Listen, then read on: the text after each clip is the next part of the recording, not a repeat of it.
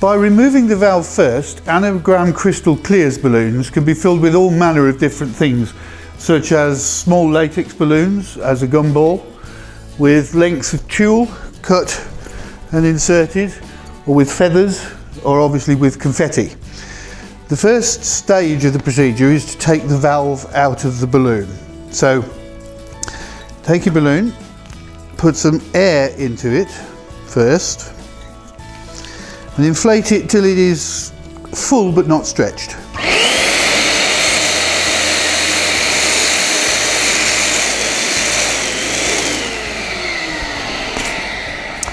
And then you pinch the neck from seam to seam, not from front to back, but from seam to seam. So pinch it sideways like that, and then remove the end of the neck below the seal line at an angle across the seam. So pinch the two seams together and then put your scissors at an angle and cut off the whole of the seal, and then squeeze the balloon and it will eject the valve. And that removes it really simply.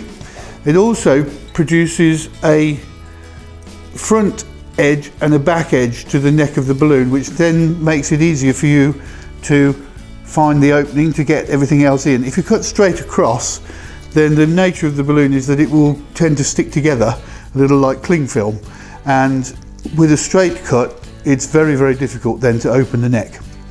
There's a sticker on here for legal reasons which can get in the way, so I do tend to like to remove that sticker. It makes tying it off more easily at the end. And then you will open up the neck of your balloon either with a stretching tool, push it down so that the tips of the tool are right inside the balloon, the neck is all concertinaed up, and stretch it open like that, and you have a nice big opening into which you can put whatever you're filling your balloon with. Or obviously you can use a funnel if you're using small confetti or glitter or something like that. So just put your funnel into the balloon and insert through there. That will then, when you inflate it with helium afterwards, will mean that the confetti just sits in the bottom, much like the feathers here. If you want the confetti to stick to the sides of the balloon and completely cover the inside, then we need to use Hifloat. So we do exactly the same up to this point, and then push out any extra air. Just flatten the balloon again. And then we're going to put in the Hifloat. So I'm going to use what might appear to be quite a lot of Hifloat. It has the orange clip on, which is the clip for an 11-inch balloon, and I'm going to put in 2 complete pushes of Hifloat, because once the balloon is fully inflated it's very large, and unless you use an appreciable amount of Hifloat it won't spread around. So pull the balloon like this so that the tip of your Hifloat nozzle is in the centre of the balloon, and push down twice. Now of course you can get quite creative with this, because you can direct the Hifloat to wherever you want it to be. So if you don't want it all over the inside of the balloon, just at the top, just at the bottom, in a band across the middle, whatever you want to do, you can do that, and then you may need to adjust the amount of Hifloat accordingly. So if I only wanted the confetti to be in the top half of the balloon for whatever reason, I would only use 1 measure of Hifloat instead of 2. But on this occasion I'm going to do it all the way over. You then need a squeegee, something like this, which is sold for vinyl application. Even a tile grouting tool will work, or failing everything else, the edge of a store card or a credit card. Just needs to be a straight edge that you can use to spread the Hifloat. So start in the middle where you've put your Hifloat and drag a bit of it to the outside, go all the way around, pulling your Hifloat to the outer edge of the balloon, and then spread it around the edge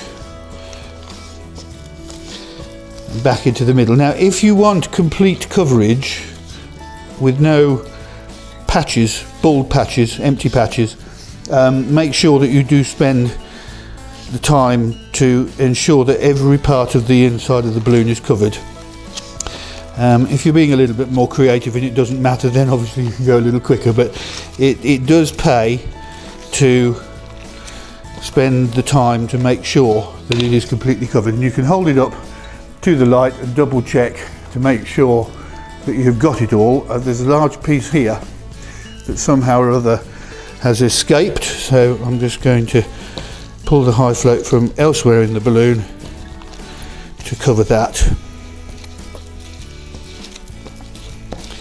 and then we'll just double check again. I believe we have it. I'll just make sure there. So with practice you'll be able to do this more easily and more quickly. Okay, once you're happy with the coverage of the Hifloat, we then need to open up the balloon to make room for the confetti. So once again we'll use air. Get the confetti ready. Now elsewhere in the resources hub on the Amscan website, under charts and tables, you will find information on the liftability of Clearz inflated to different sizes. So you'll be able to gauge how much confetti or feathers or balloons or anything else your balloon can take.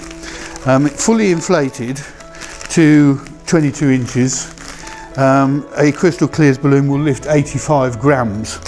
So a 20 gram packet of confetti, a 15-20 gram packet of confetti is not a problem for a balloon of this type.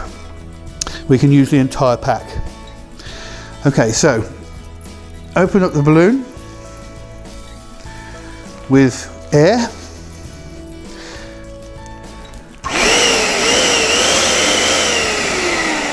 And this will be your last chance to check that your Hifloat is covered, because now you can see quite clearly where it all is. So just have a little look around, make sure everything's fine. Indeed it is, so we're ready to put the confetti inside. You need to work quite fast at this point, because if you take too long, the confetti will have a tendency to clump and stick together because of the Hifloat. So in goes the stretching tools. Open up the neck as wide as you can, and then put your confetti into the balloon.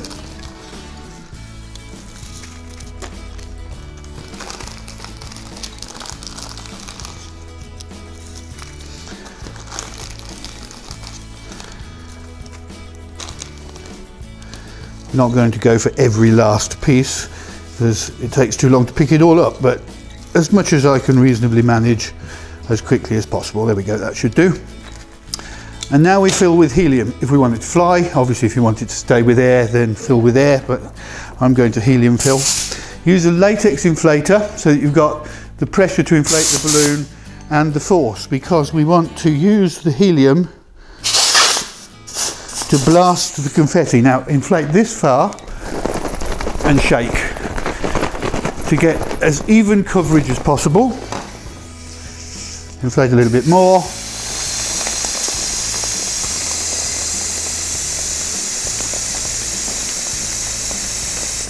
Shake a bit more. If there's any loose pieces of confetti, you could direct those to anywhere that is empty. And when you're happy with the coverage, take the balloon up to the required size.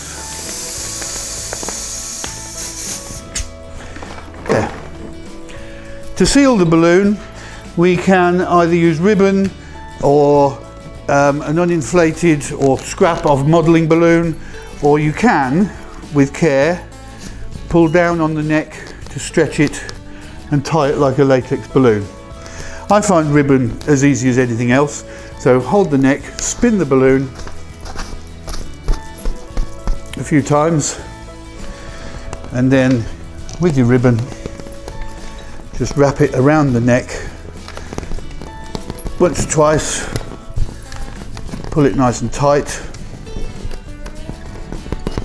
go around again, And then I prefer to fold the neck, the twisted neck over and tie it to hold it in that folded position, and that will give a perfect seal. Like so. And there's a confetti filled Crystal Clearz balloon.